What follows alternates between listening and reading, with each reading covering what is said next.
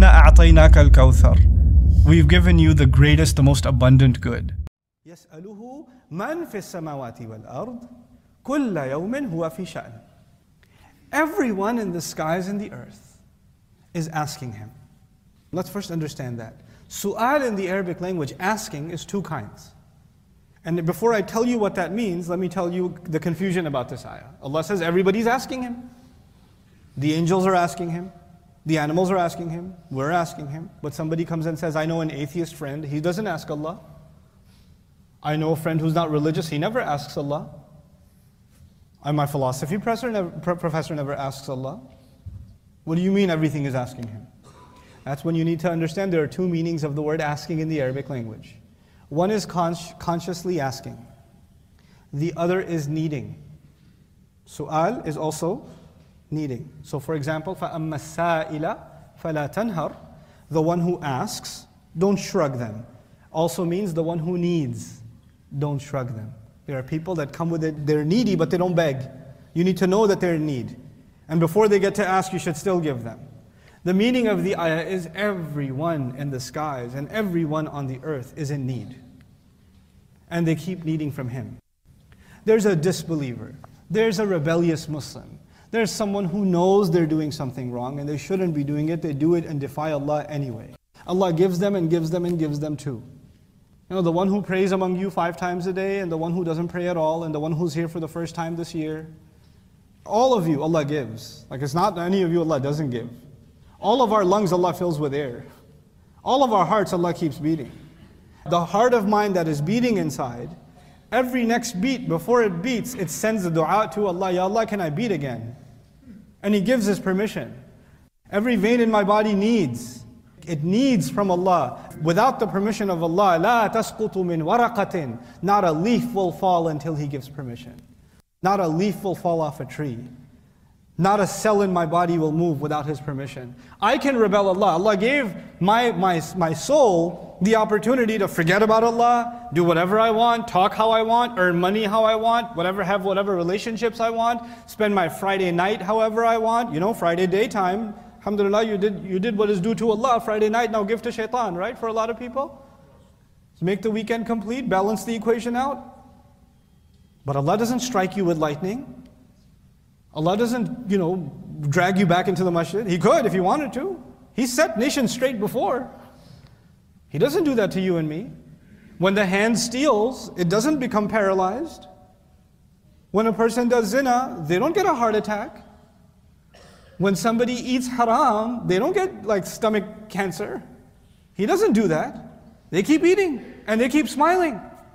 Every one of them needs. يَسْأَلُهُ مَنْ فِي السَّمَاوَاتِ وَالْأَرْضِ. And then He says to you and me, كُلَّ يَوْمٍ هُوَ فِي شَأْنٍ. Every single moment, every single day. Yawm here is actually a mustalah li jami' al-awqat. Like it's all times, all hours, every single day, all the time. He is involved in something that only He can do.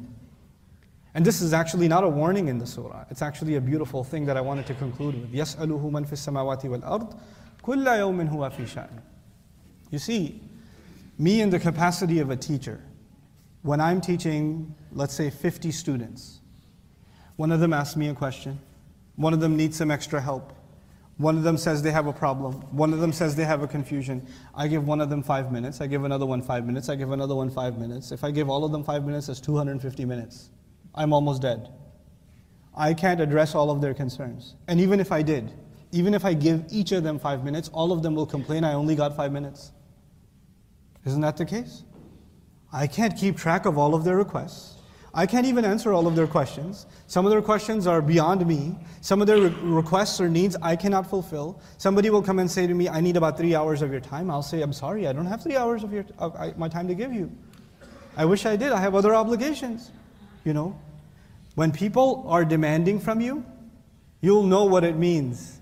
When too many people are asking you too many things. You know what happens to a person? They crack and they say, I need a break. I'm just going to take a vacation. I can't handle this anymore. Like the manager of a store after like Christmas sales. Like they just don't want to deal with anybody. People snap when you keep making requests of them and asking them and asking them. And the head of a household can lose it often because their demands are coming at them all the time from every direction. They're being pressured all the time. And in that position, you know some people will be heard and some people will not be heard. And the people that are more important or priority will be heard. People that are less important will not be heard. Look at who Allah SWT is. Kulla yawmin, everybody's asking Him. The believer is asking Him, the disbeliever is asking Him.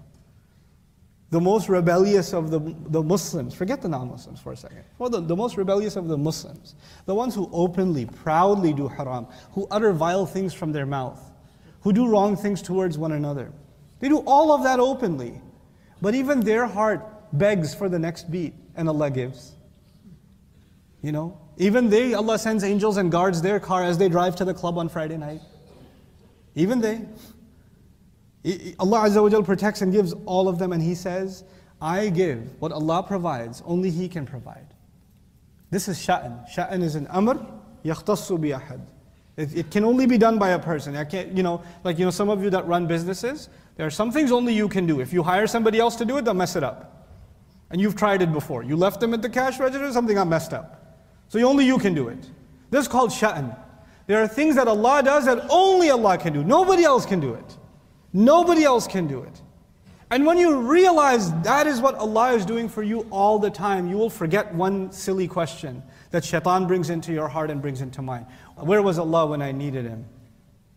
Where was I when I was having this problem? Why didn't He help me at this occasion? People ask this question, don't they? This question even comes in your head sometimes. Where was Allah? And Allah's answer is, I've always been there. And I'm taking care of your tongue as you get to say that. How do you think the voice comes out of your voice box? How does the air come out of your mouth so you question Allah? He gives you the strength to do that. This is kulla yawmin huwa fi sha'an.